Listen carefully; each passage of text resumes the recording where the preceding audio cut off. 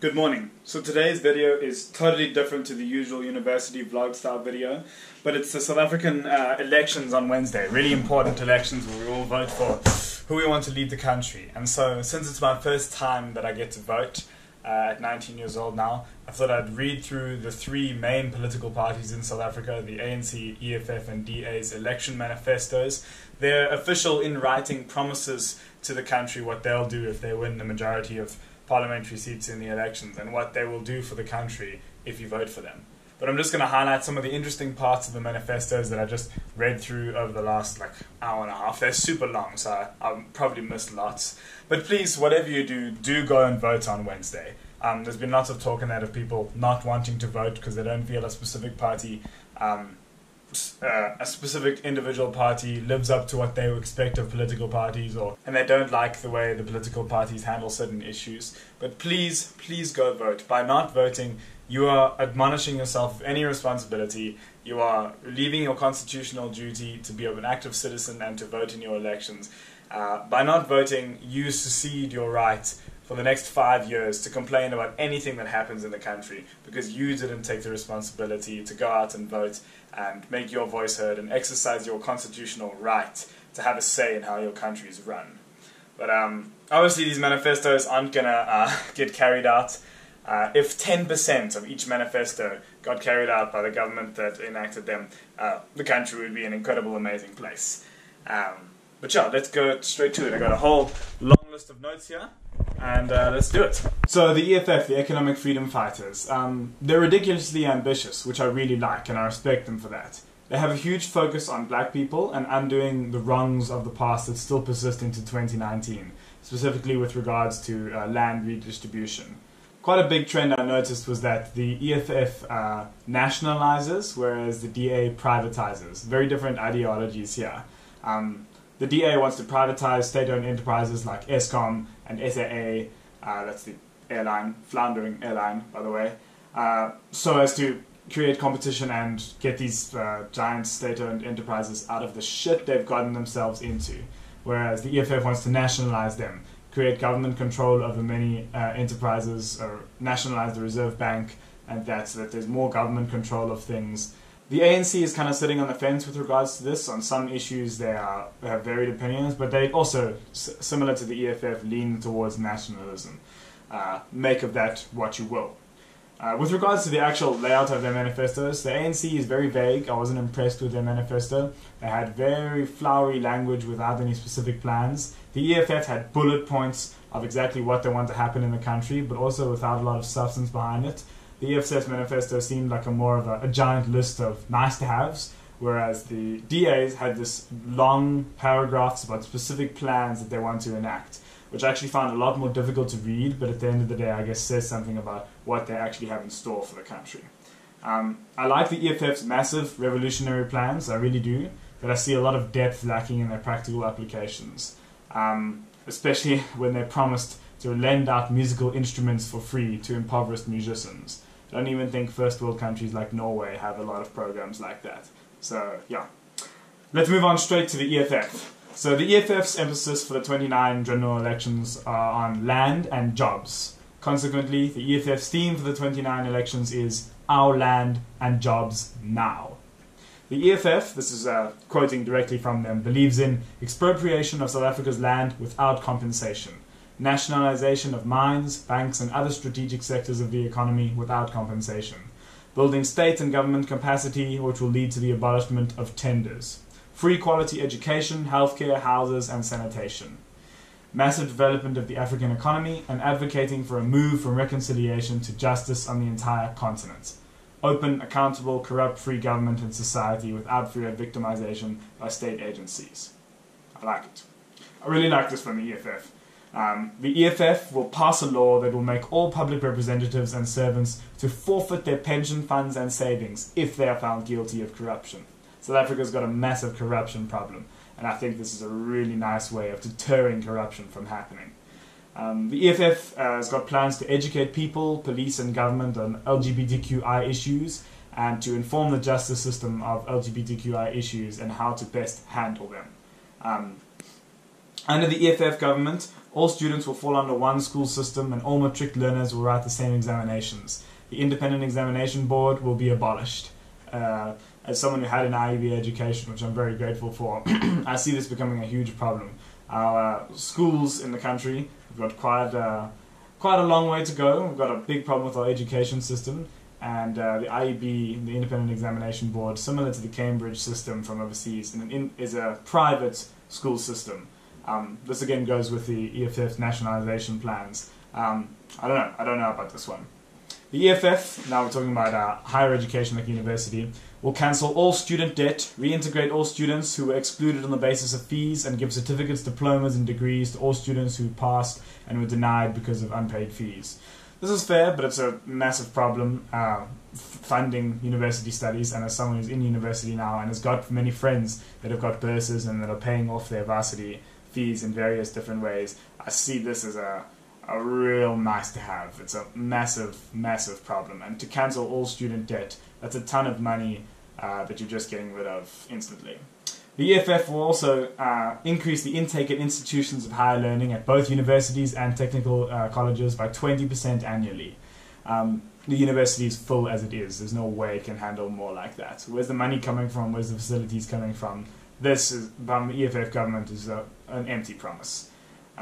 The EFF government will cancel all contracts with independent power producers and will stop the rollout of new independent power producers immediately. See, this is back with their nationalisation plans. I don't like this because Eskom is floundering as it is, and we need independent power producers to create competition in the energy industry so that we don't have load shedding anymore. The EFF government will nationalise all mines and mineral wealth in South Africa by the year 2023. The EFF government will nationalise the South African Reserve Bank and discontinue its private ownership. Again, nationalisation, make of it what you will. I don't believe in a government's competency to run all these specific industries as competently as private industries, but maybe you feel differently. The EFF will increase social grants by like 50% to 200%, I think, in most cases. I was reading through the list of that. Social grants are a very powerful way of empowering people that don't have jobs and that, so I like this from them. The EFF government will maximally collect taxes with the aim of a 20% increase in current annual tax collections. Whether that comes down to decreasing corruption and getting more tax from the uber wealthy or taxing the individual average middle class person, I don't know, but as a taxpayer that sounds pretty scary to me. And the EFF government will abolish the e-toll system and will physically remove all e-toll structures from our roads. Good for you guys. Fuck yes, I agree. Now moving on to the DA. The DA is very measured and realistic by comparison to the EFF, whereas the EFF is they're a revolutionary party by nature, that's why they wear the red overalls. But the DA is very measured and realistic in comparison. They've got a big focus on international relations as well, whereas the EFF is very isolationist and they're very focused on South Africa and local business and local everything really. The DA has also got a global perspective, which I'm a fan of. The talk here of relaxed foreign exchange controls for individuals or businesses willing to invest in the country to provide insurances that they can access their funds as needed. We need investment in the country, we need foreign money, we need foreign help. We can't do everything by ourselves. So I really like this from the DA. The DA is the only party to talk about climate change, which is obviously it's a very important issue, climate change, and if none of the other political parties are talking about it, it kind of makes me worried about where the country is heading. Because South Africa is actually a really beautiful country in terms of nature and the environment and that, and we're trying to keep it that way. So yeah, just if it's important to you, know that the DA is the only party really enacting any meaningful policies, especially with regards to energy distribution and that. They talk a lot about finding renewable energy and specific plans to increase spending in the renewable sector. The DA will introduce fiscal spending rules to prevent the debt to GDP ratio continuing to spiral out of control. This would implement a debt ceiling and a maximum of 60% of GDP. We've got a huge amount of debt in the country, and so actually handling that debt in a meaningful manner is important. The DA will root out corruption at Eskom and other state-owned enterprises in order to more efficiently manage procurement and prevent irregular and wasteful expenditure. 100%. Eskom and a lot of other state-owned enterprises like the airline SAA are huge hotbeds of maladministration and corruption and actually just terrible pit holes of money. And so this is a really important one, actually, the fact that they will really commit to rooting out corruption and restructuring the way these entities are run. The DA and the EFF oppose BEE, Black Economic Empowerment. These are the DA's words here. We empathetically reject the approach to black economic empowerment as carried out by the ANC, which has only served to enrich a politically connected elite and to dampen economic growth at the cost of job creation. Now, the big issue that the EFF wants to handle is land expropriation, taking land away from from farmers and from, I think, mostly white people, because they talk about the majority of the country being black and the minority being white, and the 75% majority only living on, I think, 10% of the land. And so this expropriation of land without compensation has been a big issue of the EFFs recently. And so here the DA says, we are directly opposed to the ANC and EFF's plan to change the constitution to allow government to expropriate land without compensation. South Africa suffers from a history of black people being denied land ownership. We do not need to change the constitution to address this. We need government action, and by allowing for populist expropriation without compensation, the government will collapse the agricultural sector, and this will hurt the hundreds of thousands of South Africans who stand to lose their jobs in this sector. Those who will be hurt most are already some of the most vulnerable in our country. I agree with that. Good focus, the DA's got a really good focus on the TVET colleges. Institutional colleges and that aren't universities, but skill-based colleges that train like plumbers and electricians and that. Not everyone can and should go to university. It's a very theoretical-based approach to learning. And so I really like the DA's big focus on expanding, increasing admissions to and pouring more money into institutional colleges like this. The DA will audit key basic infrastructure such as roads, railways and air freight facilities with the aim of identifying the most serious maintenance backlogs holding back regional and international trade. Again, good focus on international trade. The DA will immediately place SAA under business rescue. Once stabilized, privatize the 3 state-owned airlines, SAA, Mango and SA Express. Legislation will be amended to allow greater foreign ownership in SAA in line with international trends. This is 100% a massive one. SAA burns through billions of rands, I think, every month. So they need to be put on rescue plan. That's a black hole of money that we need to fix. And we've got a big ego about having a national carrier and airline that needs to be thought about again. We need to solve this problem. The DA will end Eskom's monopoly by breaking it up into electricity generation and transmission entities. This will be done by establishing an independent body owned by the state, tasked with buying electricity from electricity generators. 100%. This is a great idea of splitting Eskom into generation, transmission, and I think distribution. This is so that we can reduce waste in electricity production, and so that we can drive down the costs of electricity production, and also so that we actually give people electricity. Because at the moment, Eskom's full of corruption, and Eskom's got a massive backlog of tasks to do. Like, they haven't built a new power station for the last 10 years, which is a fucking problem. That's why we have load shedding occasionally. So this is a really, really important one. The EFF, in contrast, doesn't mention a lot about Eskom. They just say they want to nationalize it and take control of it. And the ANC also kind of just is very vague on it. The DA's policy on this, I think, is the best. The DA has various housing plans with multiple plans for various income levels. I really like that. This is also a very interesting one. The DA will work with private healthcare insurance companies to extend the insurance coverage range in a manner which would improve the affordability of options for the lower and middle class, with the aim of having more than 50% of citizens covered by private healthcare providers. This is really cool. In contrast to the ANC and the EFF's national health insurance funds and the national healthcare plans, the DA is recognizing that private healthcare insurance companies have got a lot of shit working already and really do their jobs properly. And so trying to get citizens on board with this would actually be really beneficial. The DA will introduce specialist teacher training colleges for primary school educators in every province, and establishing the National Education Evaluation Inspectorate as a Chapter 9 institution to evaluate and inspect school facilities, principals, school management teams, and governing bodies. 100%. In contrast to the EFF's plan to get rid of the IEB education system, I think this is a more measured approach as well. We need to go out into the country, see what's working and see what isn't working, and make plans for this to improve all the schools everywhere. The DA will provide LGBTQIA+ sensitization training in government services, enforce a more strident stance on corrective rape, and LGBTQI related hate crimes. This is very similar to the EFF's policy. Solid, I like it.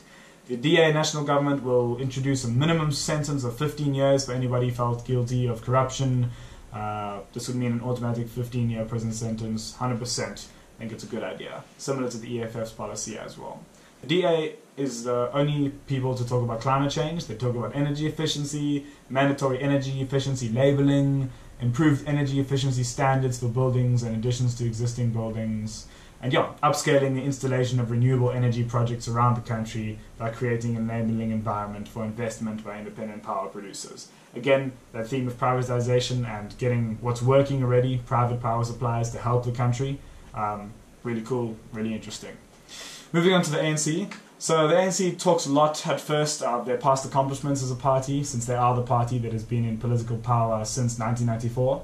Cool stuff. I wasn't very impressed with their manifesto because it was very vague, and despite the fact that they've had 20 years to think on this shit and to do a lot of stuff, there wasn't a lot of new policies or a lot of new plans. They just kind of, they spent like almost a third of the manifesto talking about past accomplishments, which is great, but the country has still got a lot of shit wrong with it, and so not so good, ANC. ANC. We will address monopolies, excessive economic concentration, abuse of dominance by large corporations, and the growth inhibiting structure of the economy by deconcentrating and transforming the economy and opening it up to participation by small and medium enterprises. Good, I like that. Focusing on small economic growth, good on you. We will carry out a sustainable land reform program, here's the land redistribution problem, that expands participation in and ownership of agricultural production, advances food security, and helps reverse the apartheid spatial separation of our cities and towns. This will be done through a range of measures, including expropriation without compensation. And that's all the ANC says about land expropriation. The EFF had a whole lot more bullet points on it, the DA had a whole paragraph arguing against it, but the ANC is once again very vague about this, which leads me to think they haven't thought about it that much and they don't actually have many solutions. So yeah, the ANC got a list of bullet points here of what they plan to do. The ANC plan to create an extra 275,000 jobs each year by boosting local demand for goods, investing more in mining, manufacturing, agriculture, and expanding export markets. Increasing opportunities for young people by increasing internship training, implementing the national minimum wage to improve the lives of 6 million workers. Once again, that small focus on individuals and their salaries, important. The ANC talks a lot about the digital revolution and fixing stuff digitally with like giving schools and kids tablets and access to the internet and that. But I think there's a lot of other problems we need to fix first, and even as a big fan and proponent of technology, I think there's other shit we've got to get right first. So good on you, ANC, for thinking ahead to the future, but I think there's more important things to focus on. The EFF also mentioned it quite a lot, digital moving forward and that, the DA to a lesser extent, but make of it what you will. The ANC will implement a national health insurance fund to provide quality healthcare free. Cool, that's again all we've got from them. But good stuff, you know, we need, whether it's this or the private medical aid healthcare, we've got to get more people on healthcare so that you don't get injured and give away all your life savings in a single operation. The ANC will expand access to social security benefits and increase unemployment insurance fund coverage. Good stuff. Release state land for people to build their own homes, develop several major projects that bring together economic nodes, housing, smart technologies, and public transportation. Good stuff. Again, just touching on the land expropriation issue there.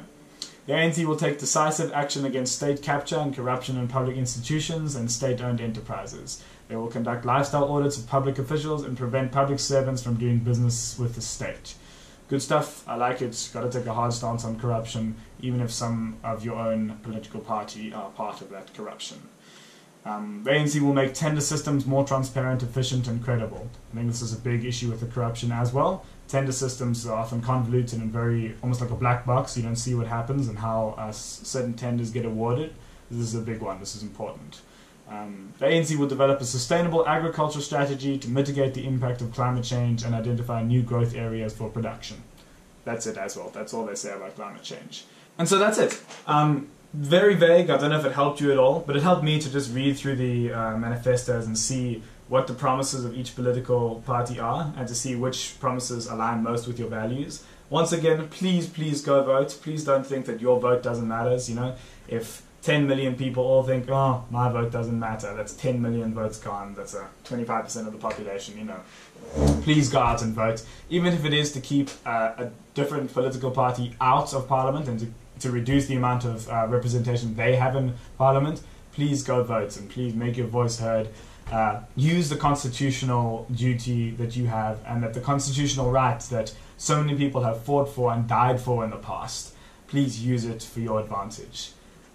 So yeah, this was very interesting for me as well. As a first-time voter, I wanted to be responsible in my voting decisions, and I think I got a really good idea of what the different political parties, the main three at least, are promising. Also as well, if you don't want to vote for one of the big three, there are literally hundreds, I think there's like 200 other political parties that you can vote for. Lots of them focus on specific issues. So go and have a quick Google on the IEC's website as well if you want to see who else you can vote for on that. But please, please vote. It's your constitutional duty. And yeah, I think I'm going to wrap it up now. It's 10 to 12. If you've made it this far into the video, thank you very much for sticking around. It was interesting for me. I hope it was interesting for you. If you're a first-time viewer here, this is not what we usually do. I usually film varsity vlogs and what's going on in the computer engineering world at Tuks and in my own life and interesting stuff like that. So stick around if you're keen for that. Else, have a great life. And thank you for watching. Good luck with the elections on Wednesday, everyone.